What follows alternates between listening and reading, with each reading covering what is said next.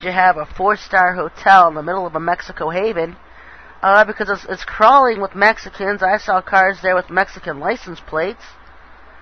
You get the distinct feeling that a lot of these people are actually the people that work in the underground bases that are in the area. Because Dulce's not too far from Durango. And neither is Taos. And all these bases easily get to underground because they're all connected by these shuttles. I don't know anything about a Mexico bombing, but I throw that in about Durango. Another question: when one mentions the name Jehovah, are they basically referring to Yahweh? J is not even in the Hebrew alphabet. J is an English letter. In the Hebrew, it would be Yehovah. It would be Yehovah. And the same thing as Yahweh, because people argue, what came first, the V or the W in the Hebrew language. It's actually pronounced Yahuwah. It's not really a V or a W. It's like a U-O-H type thing. Very hard to pronounce. But he knows what you're talking about. Killing what's known, you think we'll start to visibly see Planet X. People send me pictures of it all the time. So I don't know why we can't see it in some places, and other people are seeing it all the time. It's coming, folks, and this planet's just pure filth and evil. It's carrying, it's a dragon planet, it's carrying Satan's forces. So when he arrives on Earth, they will be here to help conquer, because inside of it, it's a hollow planet. And it has all of his forces in it, not all of them. A lot of them here under the earth. Just some extra backup forces. And this is the war we've been waiting for. This is the war I've been fighting for years. Is for the arrival and the coming of this Maitreya and this Jesus, this Sananda. The 144,000, we've been fighting this, getting ready for this for years. I love getting emails from these people. Just because it's so funny. They don't ask me when the rapture is going to happen. They ask me when the freaks are coming. Because they're preparing for them, We've been getting ready with Orgone for years so that when they come here, they're going to realize they can't stay here. They can't stand to be around here because Orgone burns them. And so it's going to kill a lot of them. And it's just going to be this, literally, what would look like a weaponless war. Because we're not using guns and knives to take down these aliens. We're just throwing positive and light energy sources out in the world, which is Orgone, to assimilate in the air, and then just by breathing the air, it burns them. And so it's going to be a great war. I mean, we've been getting ready for this for years. Like from somebody email, how are you? Well, hope. Do you think they have piercings and nothing of God? No, where is that? Leviticus or Deuteronomy, where it forbids Israel from getting piercings?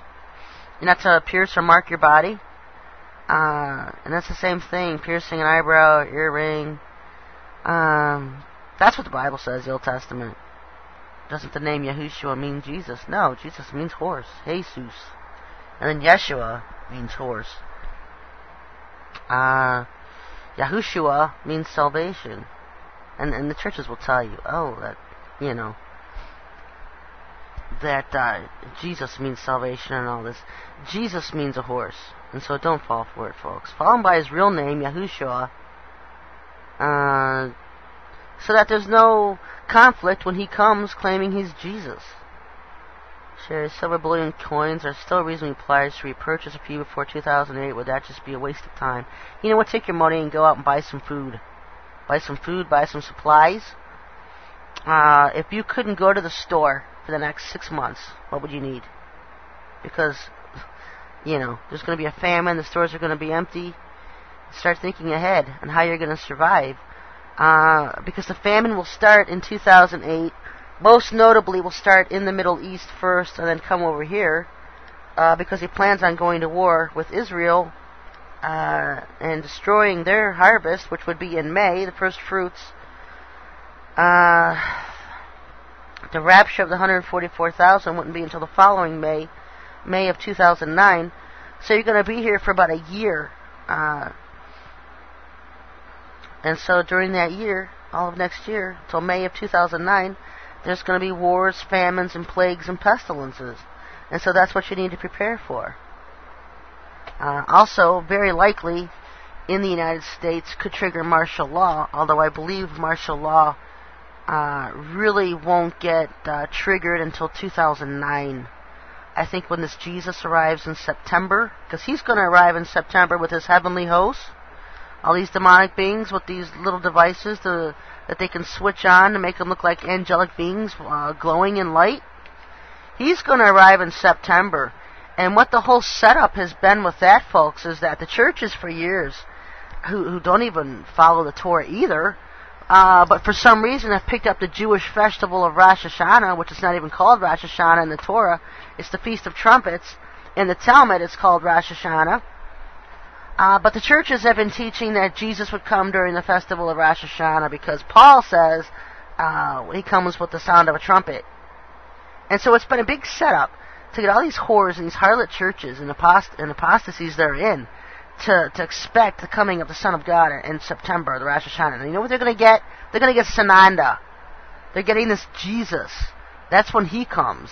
And the whole church has been conditioned to believe it's the Jesus, the real Yahushua, Son of God, that's coming at that time. And when he comes, the first thing he's going to do is implement martial law, and implement joining his kingdom, implementing the mark of the beast. And so all this is going to take place in September, October of 2009, and the church expecting this guy to be Jesus. And when he comes in the clouds and he looks like the Jesus that's his picture's up in all these churches, and that was clever from Michelangelo because he was a Mason. He was involved in the whole Brotherhood Secret Society things, and what he did was paint a picture of this Sananda, this Jesus that's coming in the last days, and say, "Hey, church, this is Jesus." This was a depicting of Jesus, the Son of God, and so the churches had it hanging in their churches for years, and they've been worshiping this Sananda, this false Jesus, and so he's coming in September of 2009, and I think that's basically sometime shortly after is when the mark of the beast will be implemented, and so before then, I believe the first fruits rapture will take place in May of 2009. Because Pentecost is the festival of the first fruits. And I can't tell you a date because, like I said, our calendars are so messed up and haywire. Just trying to pin a correct date now for feasts is crazy. And so I do believe, though, it'll be in May, sometime around the festival of the Feast of Pentecost. Not exactly on the date because, like I said, I don't think any of us have a clue as to when the exact dates are. I think the closest we can get is just trying to figure out the Qumran calendar, the ancient Qumran calendar, to today's our calendar, and trying to put it all in English. It can be very difficult, and especially because sometimes some of these dates go from sundown to sundown, and other times they're just on a particular day, and they're all day long. So we've got some things coming up. Yah means salvation. Yahushua and Yahweh, both Father and Son's names, are rooted in salvation. Yeah, because Yah means God in Hebrew. Yahweh, Yah's way, God's way. And Yahushua, the Father's salvation, Yah's salvation, whatever. And so I have those articles on my website at backtoyahweh.com. Okay, so somebody's seeing empty spaces on the grocery stores the last few months. Haven't seen that here, but you know what, it's just a matter of time, folks. It's just a matter of time. Some of you are waiting too long to get out there and spend some money, and I know a lot of you don't even have money, and so you just need to pray and ask the Lord. You know what angers me?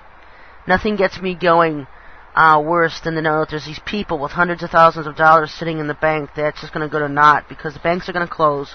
You're not going to get your money out, and you could have spent that money buying food for fellow warriors, buying food for people who are needing it, stocking up for yourself, people buying homes, getting loans on cars. Get real. Get real.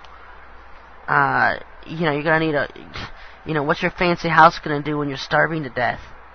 What would be really funny is to see people bribing all these